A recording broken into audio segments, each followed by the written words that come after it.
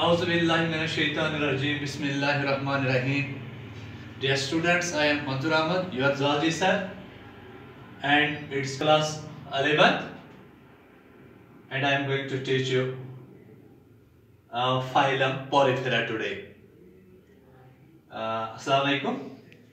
Dear students, this term Porifera has been derived from a Greek word, from two Greek words, pars and fera. This pars means pores and fera means to bear.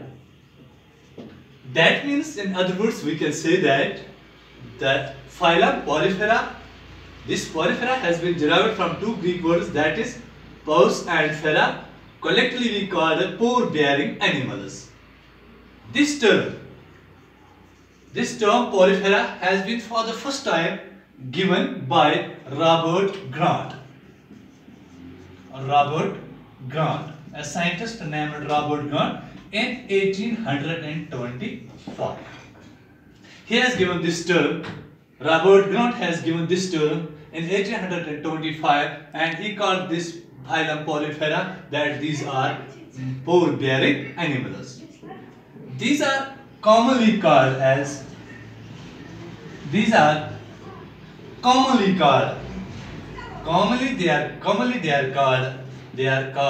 sponges. It is one of the same, either sponges or pore bearing animals, though they are commonly called as sponges. And as per the latest data, there are about 5,000 species. 5,000 species known poriferans. That is, about 5,000 species has been known of this phylum, of this group of animals, phylum Porifera. About 5,000 species are known to be it. Now let's discuss one by one its general characters. The general characters of this phylum Porifera. Its introduction, I can repeat that the term phylum has been derived from two Greek words, that's pores meaning pores and fera means to bear. That means commonly we call pore bearing animals. And this term has been given for the first time by a scientist named Robert Grant in 1825. And these are commonly called as sponges. Now and there are about 5,000 species of this phylum Porifera. Now we will discuss its general characters one by one. Its general characters. The first and most important character of this phylum Porifera is that all the animals of this group are aquatic. All the animals of this group are aquatic. Aquatic animals means animals lying in survive in water, mostly marine and few fresh. Mostly marine and freshwater also.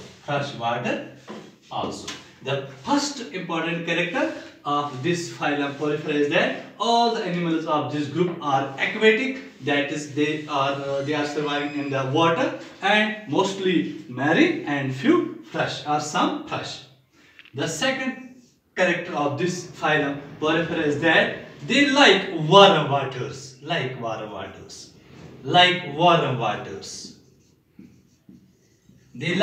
waters. And the third point is that the body of this phylum Porifera show pores. They show pores. And the two main important pores are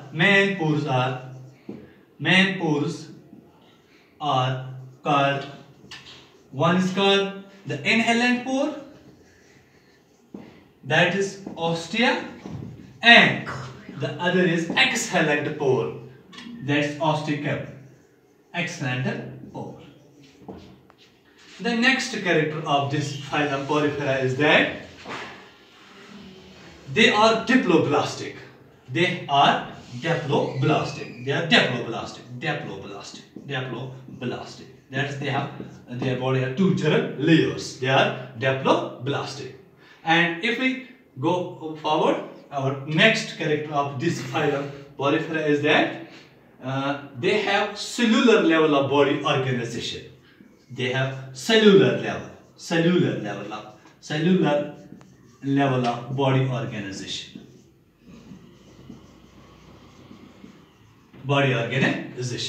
Regarding their digestive system, three types of canal systems. Three types of canal systems are there. Three types of canal system. The next, sixth character.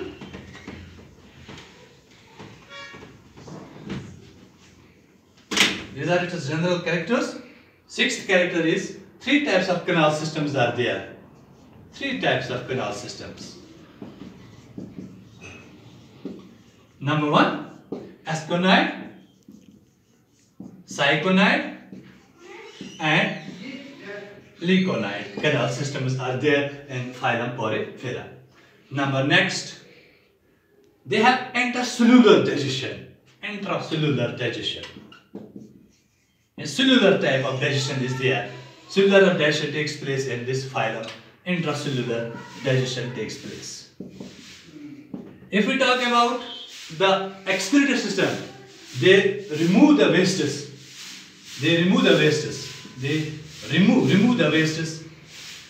wastes by diffusion, by the process of diffusion through plasma membrane. If we talk about its excretion, they remove the wastes by their body through these pores by diffusion through the plasma membrane. The next character.